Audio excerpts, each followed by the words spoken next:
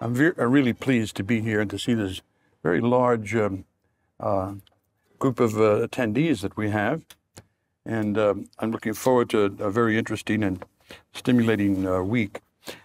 I think that maybe it was implied, but Dr. Thornton, I'm sure, meant to say that in the course of the week, during mealtime or during social hour or at other times, feel free to go up to any of the instructors for our week-long seminar, and any of the questions you have, problems you have, things that you'd like to discuss, that would be a time to bring them up.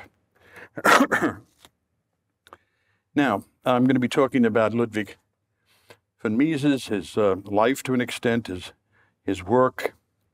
I've been involved with Mises's work ever since high school, when my buddy George Reisman, who was I think 16 years old at the time, maybe, I don't know, for all I know, 14, had finished reading Human Action and was very enthusiastic about it, and introduced me to this thinker.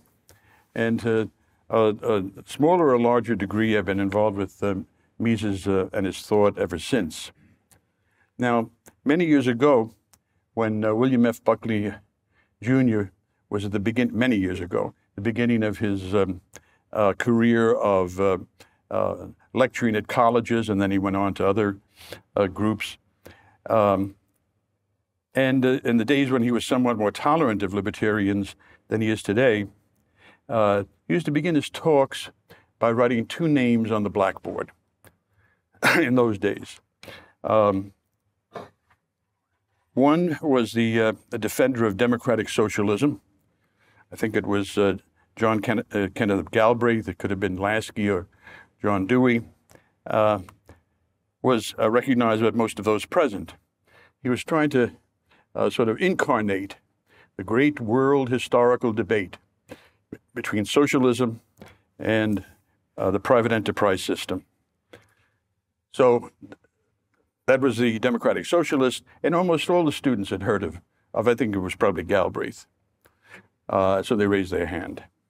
And then Buckley would put on the blackboard the name of Ludwig von Mises, who was entirely unknown to them. Needless to say, the situation has not basically improved since then, except perhaps in the sense that many college students now have heard of William F. Buckley Jr. Now, how has it been possible that the great majority of economics and social science students at fine colleges and universities are totally unfamiliar with Mises? At the time of his death in October 1973, even the New York Times, in its notice, in its obituary, termed Mises one of the foremost economists of this century, unquote. And Milton Friedman, and you'll hear something during the week about the differences between Milton Friedman and the Austrian school, but even Milton Friedman, from a totally different tradition of economics, called Mises, quote, one of the great economists of all time, unquote. I think typically generous tribute on the part of Friedman. But actually, Mises was even more than a great economist. Throughout the world, among knowledgeable people, in German-speaking Europe, in France, in Britain, in Latin America, in Japan, in our own country, Mises was famous as the great 20th century champion of a certain school of thought. A school of thought that could be said to have a certain historical importance and maybe even intellectual respectability. The school of thought that began with Adam Smith, David Hume, Turgot, included Wilhelm von Humboldt, Bentham, Benjamin Constant, Alexis de Tocqueville, Acton, Bernbach, William Graham Sumner, Herbert Spencer, Vilfredo Pareto, and many others. The tradition of classical liberalism. Mises was understood to be the great representative of classical liberalism in the mid-20th century. Offhand, one would have thought that this acknowledged position alone would have entitled Mises to being represented within the pluralistic setting of left liberal American academia. And then there were Mises's scientific achievements, which were extraordinary. And there are, most or maybe all of our instructors could address those questions much better than I could, but let me just mention his pioneering work in monetary theory and in the theory of the business cycle, his profound work in the methodology of economics and the a priori derivation of economic truths, his systemizing of all economic theory in his magnum opus, Human Action. But let's take another example. It is conceded on all sides that the whole discussion revolving around the viability of a system of central economic planning, in this discussion, Mises played the key role. Now, socialism in that sense is dead, it's over with, but it shaped the larger part of the 20th century. And so therefore, it's of great historical importance. Now, quite possibly, the great intellectual scandal, still unadmitted, of the last century, has been that the vast international Marxian movement, including thousands upon thousands of professional thinkers in all fields,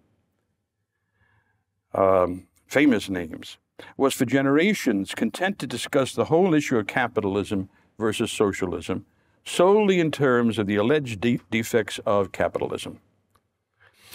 Capitalism is responsible for everything. I mean, it's just a beginning of a litany you can find in the Communist Manifesto. And it was responsible for contradictory things also. It was responsible for undermining the family. It was responsible for promoting the bourgeois family. It was responsible for destroying religion in the view of many conservatives. It was also responsible for propping up religion. But whatever it was, capitalism was responsible. The question of how and how well a socialist economy would function was avoided as taboo. It was Mises' great accomplishment and a sign of his superb independence of mind. To have brushed aside this pious, one just doesn't speak of such things, and to have presented comprehensively and arrestingly the problems inherent in attempting rational economic calculation in a situation where no market exists for production goods. Anyone familiar with the structural problems with which all the more advanced communist countries are continually faced will understand the significance of Mises' work in this one field alone.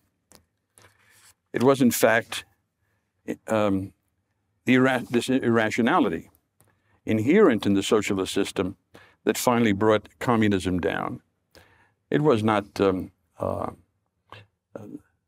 having forced them to spend more on defense because of the Star Wars system that the U.S. was undertaking. It was something that had been going on from the very beginning because of the deep-seated, entrenched irrationality of their economic system. That became totally manifest, impossible to avoid, when the information revolution came around and people in the Soviet Union could see on television and in video cassettes, all the new, on the internet for that matter, the difference between the way of life of people in the Soviet Union or in the East Zone satellite states and the people in the West. It just became too much of a burden of lies to maintain at that point. But the root cause of this was their irrational economic system. There's a man named Robert Heilbrunner who wrote an influential history of economic thought that was used in many undergraduate courses. And he was a socialist, or a democratic socialist. And he refers in an article in the New Yorker from 1990 to this debate on the feasibility of socialist planning. He says, in the 1930s, when I was studying economics, a few economists had already expressed doubts about the feasibility of centrally planned socialism. One of them was Ludwig von Mises, an Austrian of extremely conservative views. Right, he's another I don't know, Jesse Helms or Jim Sessions or something, who had written of the impossibility of socialism, arguing that no central planning board could ever gather the enormous amount of information needed to create a workable economic system. Well, that really wasn't the whole argument. The whole argument was basically based in terms of property rights and the price system. Our skepticism was fortified when Oskar Lange, a brilliant young Polish economist, who would become the first post-war Polish ambassador to the U.S., in other words, a member of the Communist Party, wrote 2 dazzling articles showing that a board would not need all the information that Mises said it couldn't collect. All that such a board would have to do, Lange said in these dazzlingly brilliant articles, was to watch the levels of inventories in its warehouses. If inventories rose, the obvious thing to do was to lower prices so that goods would move out. Well, so he knows that much. And if inventories were too rapidly depleted, to raise prices in order to discourage sales. That really sounds like the recipe for a dynamic, entrepreneurial, innovative economy, doesn't it? You just watch the warehouse and look at the inventories for the goods that you have on hand and follow this rule. 50 years ago, it was felt that Lange had decisively won the argument for socialist planning. Well, you can imagine what that means in terms of the state of the profession in those days. Okay, and then Robert Heilbrunner says that it turns out, of course, that Mises was right. Oh, really? The Soviet system has long been dogged by a method of pricing that produced grotesque misallocations of efforts. And then he says they had some spectacular results. The dams and mills and entire new cities of the 1930s astonished the world. Right. The fellow travelers who were taken on trips of Potemkin villages. But listen to this. As did the Chinese Great Leap Forward of the 1950s, which performed similar miracles from a still lower base. The miracles consisted in hundreds or tens of millions of Chinese peasants trying to smelt steel in their backyards. Decentralization of production and every little communist mind adding to the process of production. And he thinks that the world was astonished by this great leap forward. I was around for this great leap forward of the 1950s. Some of us were also. And it wasn't the world that was astonished. It was communist fellow travelers who talked up the thing. Well, in any case, he says that Mises was right. So what's the result of that? Well, you just have to say, oops, sorry, we were wrong about the feasibility of socialism. And, but, you know, these intellectual mistakes were taken out of the hides of the people of Soviet Russia, and then out of the hides of the people of Poland and Hungary and other countries, so that when the communist system was overturned, there were huge demonstrations in the streets, Russian cities. 75 years on the road to nowhere. 75 years of deprivation, because the world's intellectuals thought that the communist argument was basically sound. So, how do we account then for the fact that those who lionized men like, and I don't know if you even know these names, but they were world-famous intellectuals, considered liberals, by the way, lionized men like Raymond Aron, a very banal Keynesian, and Isaiah Berlin, Sir Isaiah Berlin, a high-level popularizer of ideas, who lionized them seriously as important social philosophers, somehow could never bring themselves to familiarize their students with Mises, or familiarize themselves for that matter, or to show him the marks of public recognition and respect that were his due. He was, for instance, never president of the American Economic Association.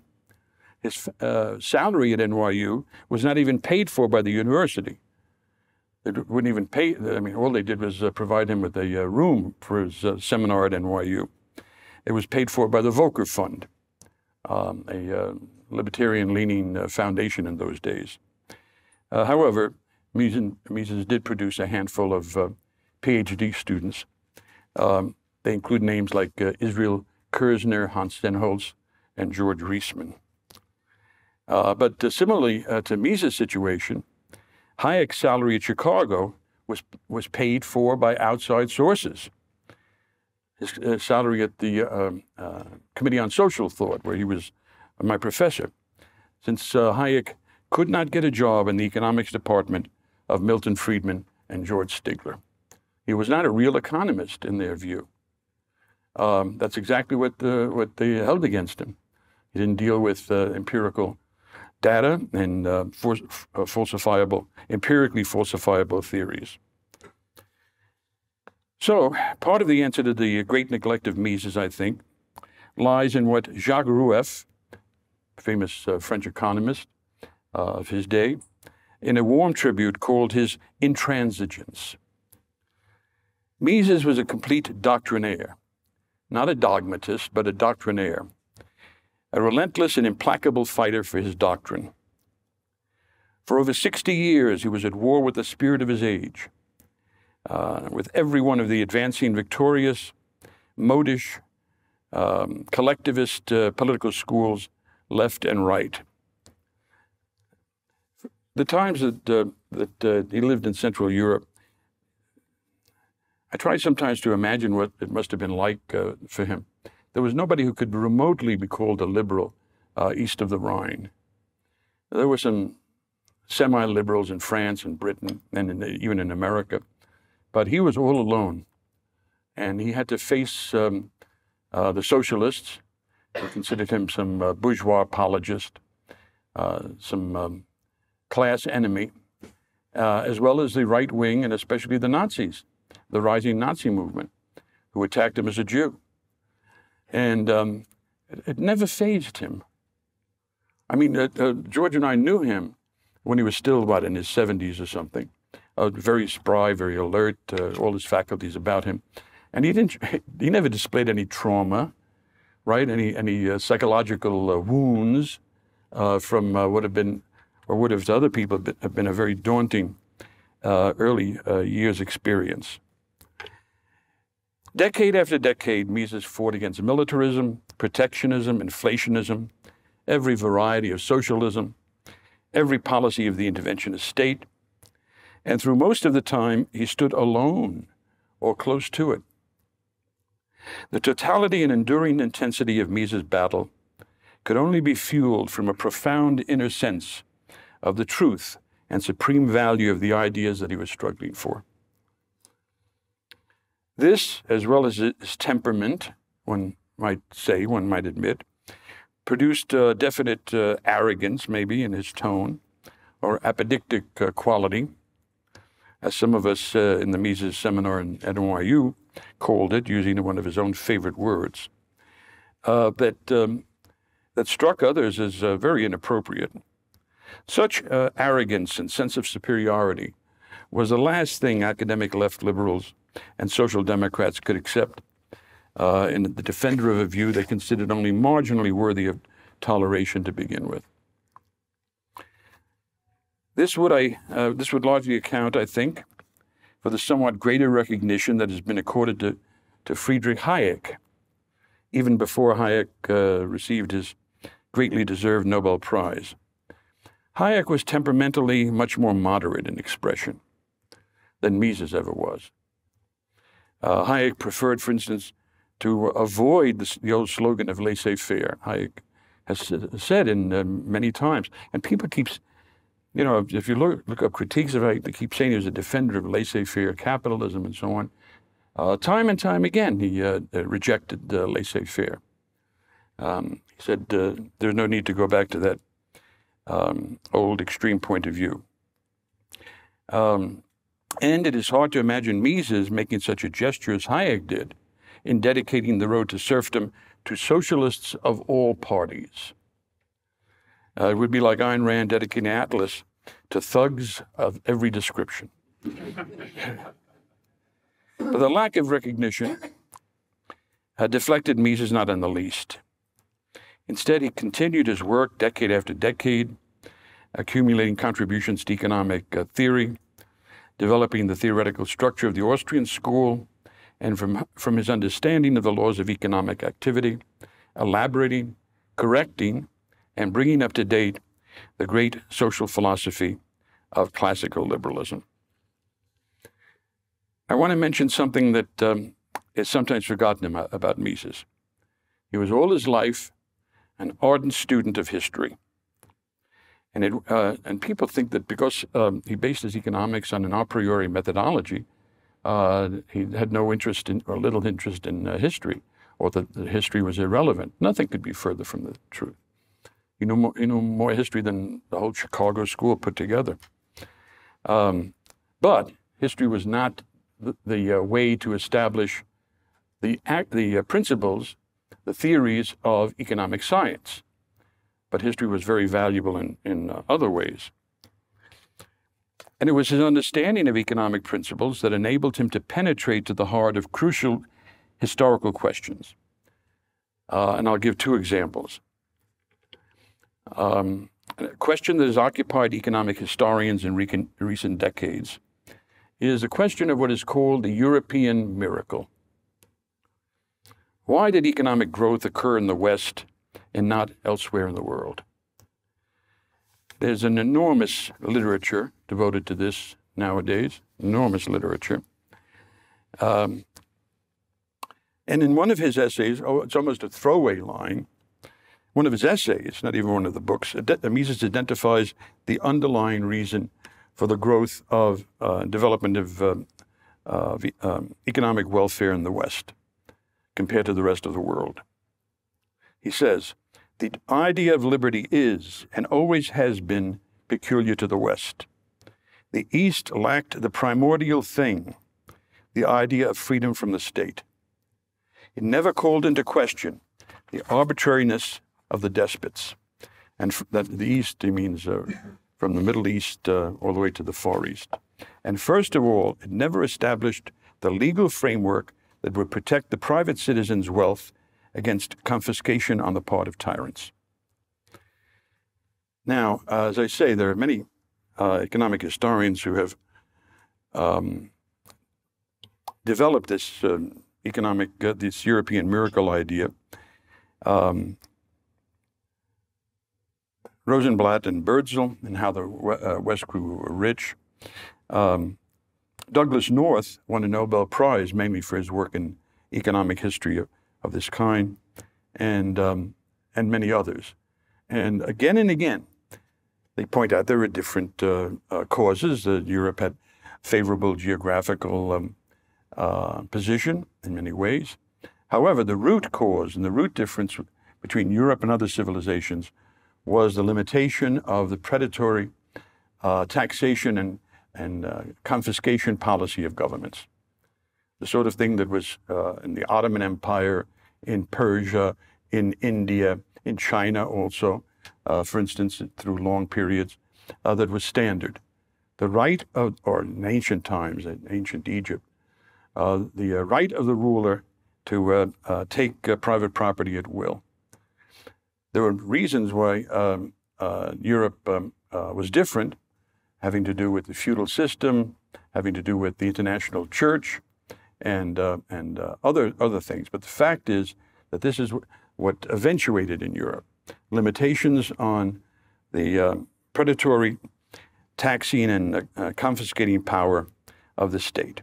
And what I'm saying is that there is this vast literature, and it's very interesting and very elaborate, but Mises got to the heart of the matter in just a few sentences. Or take the question of the Industrial Revolution.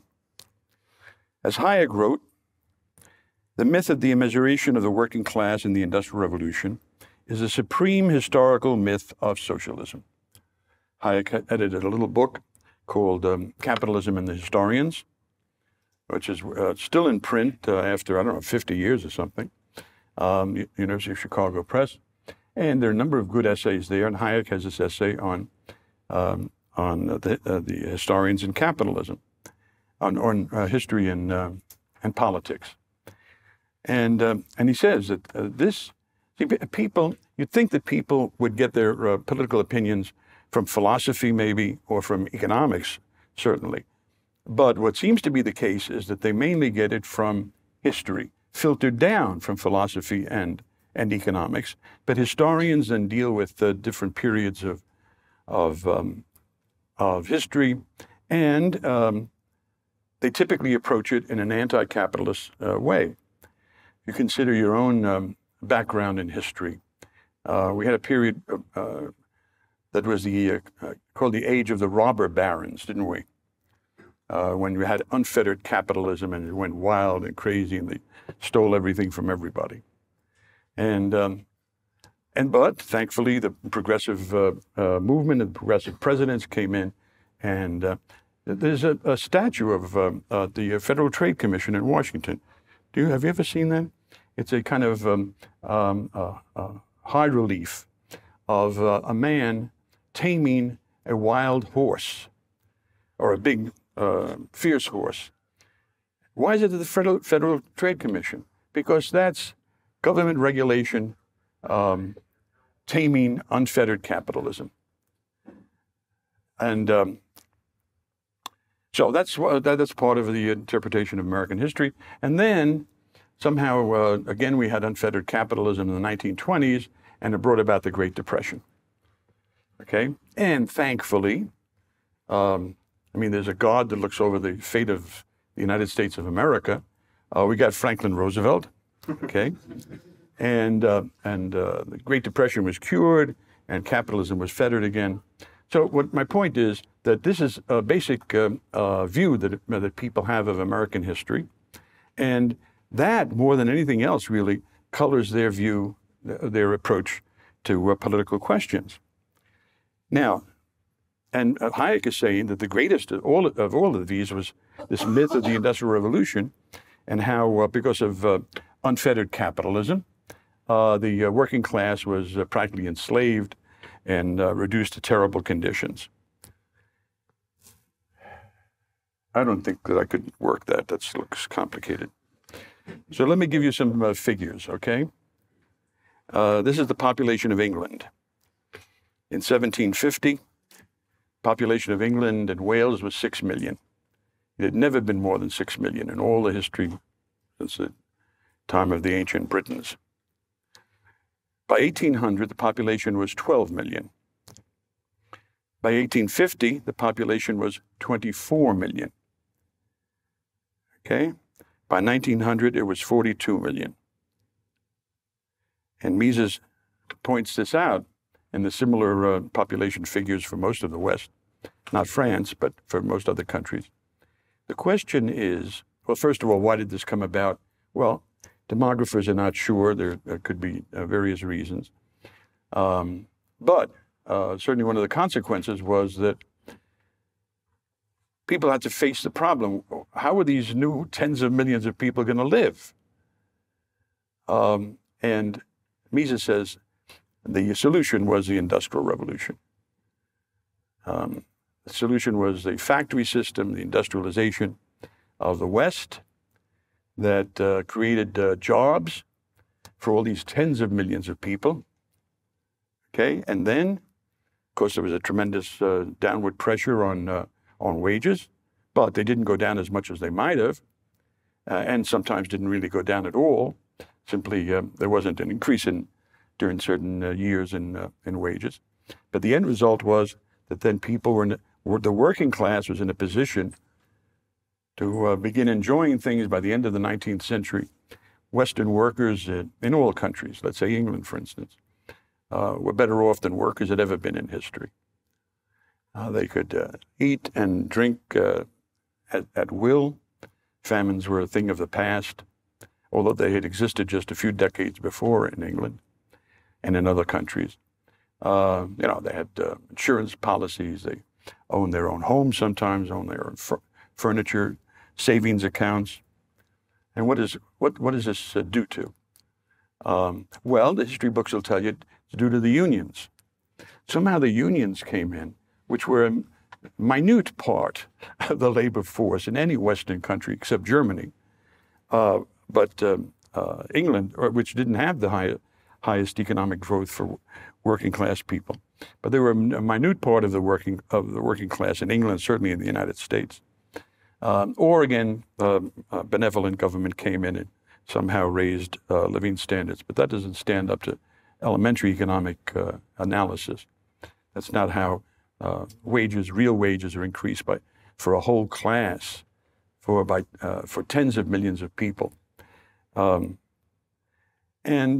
famous economic historian, T.S. Ashton, said, if you want to see a country that has experienced a population explosion of the kind that England did, but no industrial revolution, go to Calcutta. Or you could say, just go across the channel to Ireland, right? Ireland didn't have any of these terrible, dark, satanic mills, right? Befouling God's green earth, where you might have thought that Jesus walked in the Blake poem. When the potato crop failed, the people starved or emigrated. I'm not saying that the Irish shouldn't have come to America. That's a whole different question. We don't have to get into that. But my point is, it's here. People spend so much time talking about this, and here Mises pinpointed what was involved. The Industrial Revolution took place against the background of an unprecedented population explosion, which explains why it was a benign thing. You don't have to go as far as Ayn did. She was, after all, a novelist and poetic person. Says that working people should get down and worship these smokestacks. But what she was saying essentially was true, that it was a solution for the survival question of working people. Now, let me just say something a moment, since I mentioned Milton Friedman before, and we're talking about Mises' character. I want to say something about Mises' fabled intolerance. I have a great deal of respect for Milton Friedman. I was at the London meeting of the Montpellier Society a few years ago, when I think they just invaded Iraq for the first time under the first George Bush. And not apropos of this in particular, but they had messages, or in some cases in-person appearances, from their stable of center-right Nobel Prize winners. Gary Becker, Coase, and I guess some others. And a recorded statement from Friedman, who made it a point to warn against the erosion of civil liberties in any wartime situation. These others, they couldn't be concerned about anything but the reducing the capital gains tax, which is an important point, but the question of war and peace is at least on the same level. But Friedman was concerned about that. He warned against the rush to war. So as I say, I have a good deal of respect for him, but he has gone on record as saying some very foolish and indefensible things about Mises in connection with Mises' methodology. Mises' intolerance, allegedly, was due to his methodological doctrine of praxeology. Friedman says, his fundamental idea was that we knew things about human action, the title of his famous book, because we are human beings. As a result, he argued, we have absolutely certain knowledge of the motivations of human actions. No, that's not what Mises said at all, the motivations of human actions. And he maintained that we can derive substantive conclusions from that basic knowledge. Facts, statistical or other evidence cannot, he argued, be used to test these conclusions.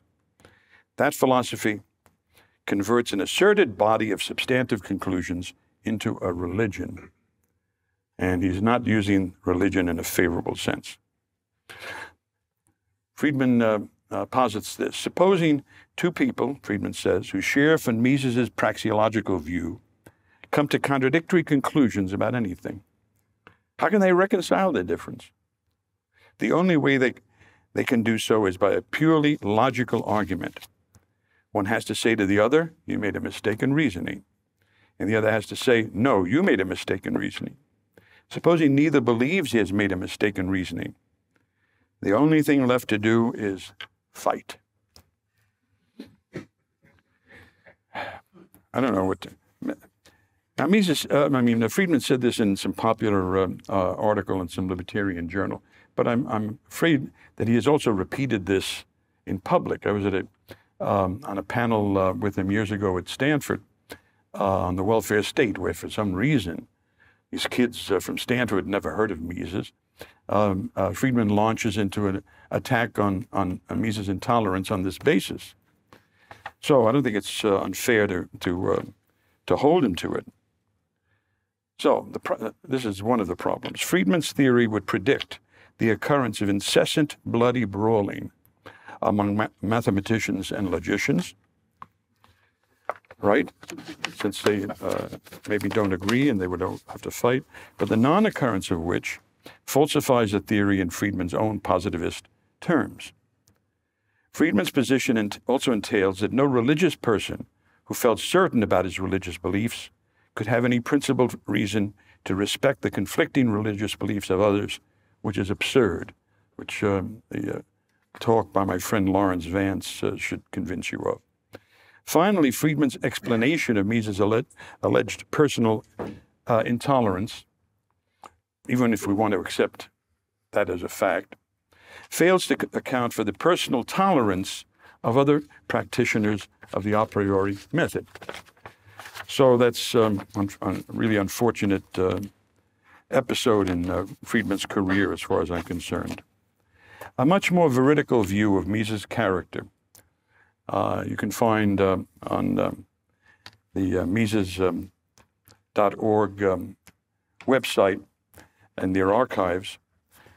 It's an article from the Free Market from July 2004 by Lou Rockwell, called Heart of a Fighter.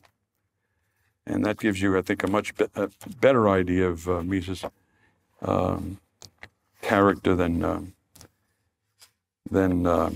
you'll gather from Friedman. Now, Mises went through a certain personal crisis because of, and in his, not personal in the sense of anything to do with his personal life, but in his mind, because of the world situation and how it conflicted with his own vision. And also, he thought out how it has to in the modern world, not just happens to, but how it has to. Now, what is the role of economics? Well, he says, the people must eventually decide. We have democracy, no way around that. It is true economists have the duty to inform their fellow men. But what happens if these economists do not measure up to the dialectic task and are pushed aside by demagogues? Or if the masses lack the intelligence to understand the teachings of the economists? Is the attempt to guide the people on the right road not hopeless? Especially when we recognize that men like John Maynard Keynes, Bertrand Russell, Harold Lasky, and Albert Einstein could not comprehend economic problems. I like that typical Misesian touch of Keynes not being able to comprehend. But he does mention Einstein. I remember reading a pamphlet by Einstein years ago. It was just a pamphlet entitled Why Socialism? And Einstein said the basic reason for socialism is that socialism puts profits ahead of people. As so Mises says, you know, if Einstein can't get any deeper than that, what can you expect from the masses of people? This is an expression of the despair that assailed Mises at the time of the First World War. By what conceivable means could the masses in democratic societies be won for the principles of private property and the free market? This is a problem as the world entered the age of democracy from the middle of the 19th century on, that claimed the attention of liberals, in fact, earlier, from the time of the French ideologues at the beginning of the century. Richard Cobden was a great English liberal. The German liberal leader Eugen Roeder were among those who followed these French writers, the ideologues, in proposing to use the public education system to instill the principles of sound economics in the masses. Right? I mean, that certainly worked out that way. More generally, it was supposed to be the task of all true liberals to foster public enlightenment in order to forestall popular acceptance of disastrous economic and social policies. I mean, if the majority were in control of the government, what would prevent them simply from confiscating the wealth of anybody richer than they were? Thinking that, so what? So what? If they followed that principle of confiscating the wealth of any reasonably affluent person, we would still be living in grass huts, as Camille Paglia said about something else. You can't have civilization without private property. You can't have civilization on the basis of confiscating the wealth of anybody who stands a little above the average. Mises considered this problem about using public enlightenment. But, he says, we are badly deceived to believe that more schools and lectures, popularization of books and journals could produce the right doctrine. In fact, false doctrines can recruit their followers in the same way. The evil consists precisely in the people's intellectual disqualification to choose the means that lead to the desired objectives. The fact that this is what I think Brian Kaplan deals with in his book, the myth of the uninformed voter. The fact that facile decisions can be foisted upon the people demonstrates that they're incapable of independent judgment. This is precisely the great danger. He said, Mises says, I thus arrived at this hopeless pessimism that for a long time had burdened the best minds of Europe. Mises means by this the best minds, Jakob Burckhardt, Karl Menger, Max Weber. But what is enlightening and exemplary is how Mises dealt with this pessimistic conclusion. There's a good deal of Albert J. Nock's Isaiah in his response. It must be on the Fee website. It's a great essay by Albert J. Nock, Isaiah's Job. Isaiah's job is not to convert the whole world, but to find and inform the remnant. Mises says it is a matter of temperament how we shape our lives in the knowledge of an inescapable catastrophe. He mentions that when in high school he chose a verse of Virgil as a personal motto. You can see it all over the Institute. Do not yield to the bad, but always oppose it with courage.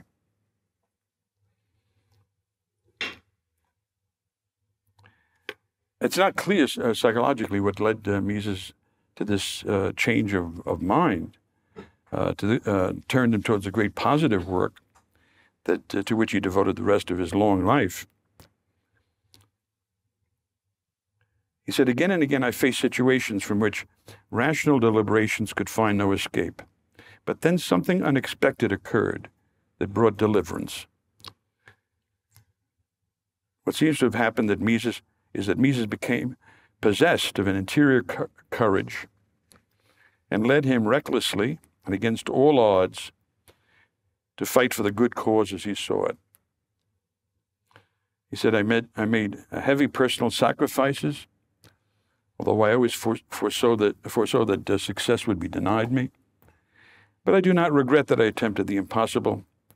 I could not act otherwise. I fought because I could do no other. An obvious, self-conscious, deliberate echo of Martin Luther's, "Here I stand, I can do no other." The outcome of this powerful inner resolution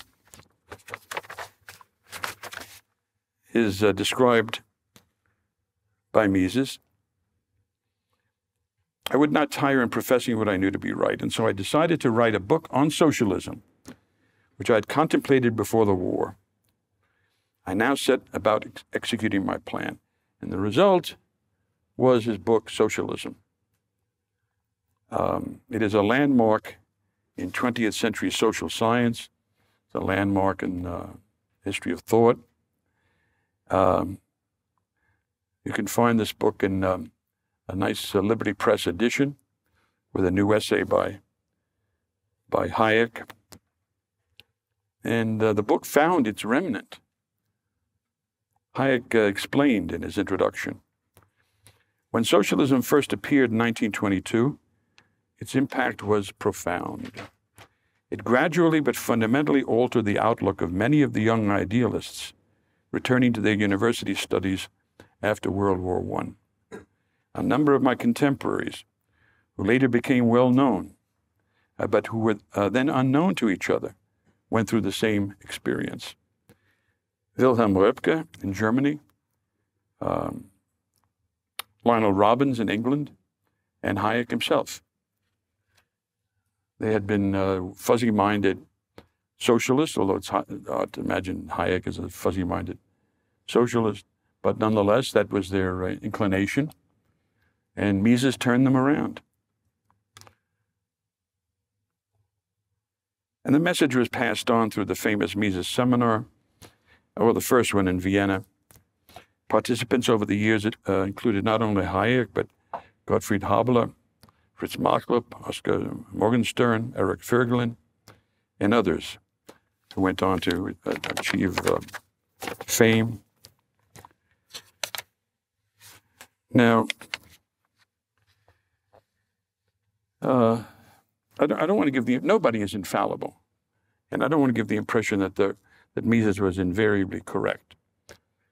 I think Mises was incorrect, unfortunately, importantly incorrect, when he defended British imperialism in the 19th century because it promoted free trade, for instance, in the Opium Wars with China. So he says that that's not even imperialism. If you wage war in order to open up a market, that's not even imperialism. Well, I don't know. The United States was a protectionist country, the later part of the 19th century. And would England have been justified in attacking the United States to open up the American market? Or was it just a question of the fact that the United States was too strong and China was weak? And that allowed for free trade imperialism. The root of Mises' problem, I think, is his conception, antiseptic, immaculate conception of the state. For him, the state is simply the apparatus of compulsion and coercion. He contemptuously rejects Nietzsche's dictum, "The state is the coldest of all cold monsters." Finally, something Nietzsche says that's sensible. Mises says the state is neither cold nor warm. All human activity is human activity, and its goal is the preservation.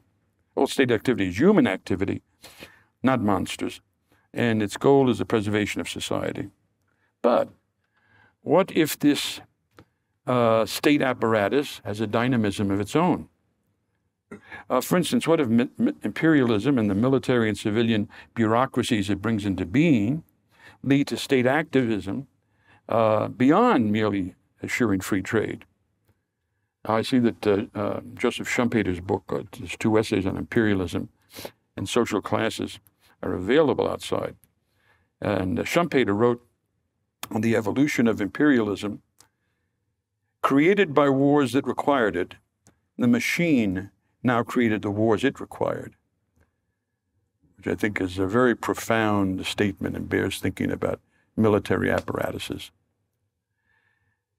Yet none of this appears to enter Mises' economic calculations, nor, to take British imperialism as an example, does he consider the effect of British imperialism as a model and spur to expansionist strivings of other nations, above all Germany, with all the baleful consequences that followed it. So Mises was not perfect, in my view anyway, but there's no, I hope I've given an idea that there's no getting away from his greatness. Mises is what could be called a culture hero.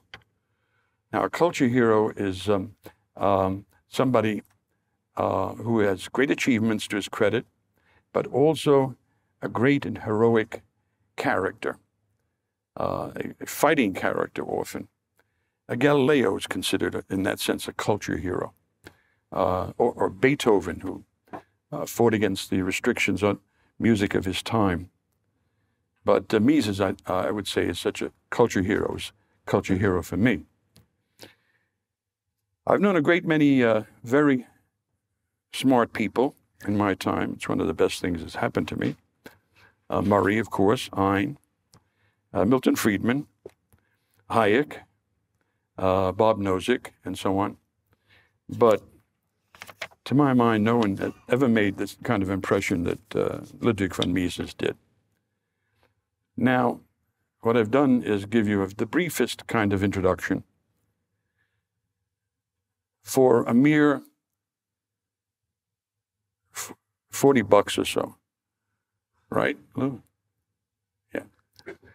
You will soon have available a work of magnificent, real grandeur of intellectual history, The Life and Times of Ludwig von Mises, by Professor Guido Hülsmann. This is the definitive work on von Mises. It's easy enough to find out on the Mises website all the effort Guido put in. He went to Vienna, he went to Moscow, he went to Grove City.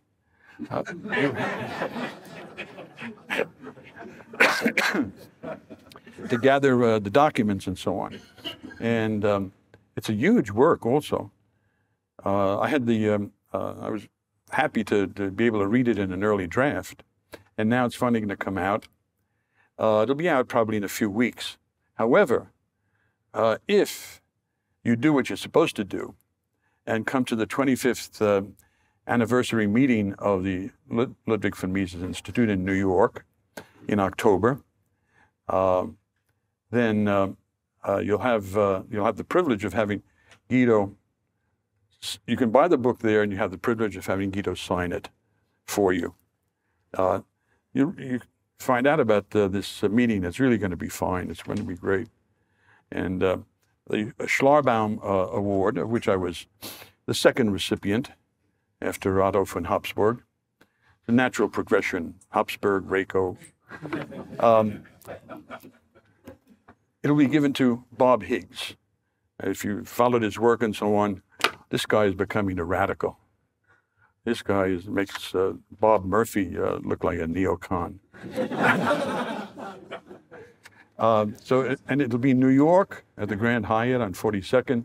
There's going to be, Pat Barnett is arranging for a bus tour of the places in Manhattan that were important in the lives of Mises and of Murray, including a trip up to Columbia University where Murray's research library was located. And altogether, it's going to be a very enjoyable time. Well, thanks very much. And no,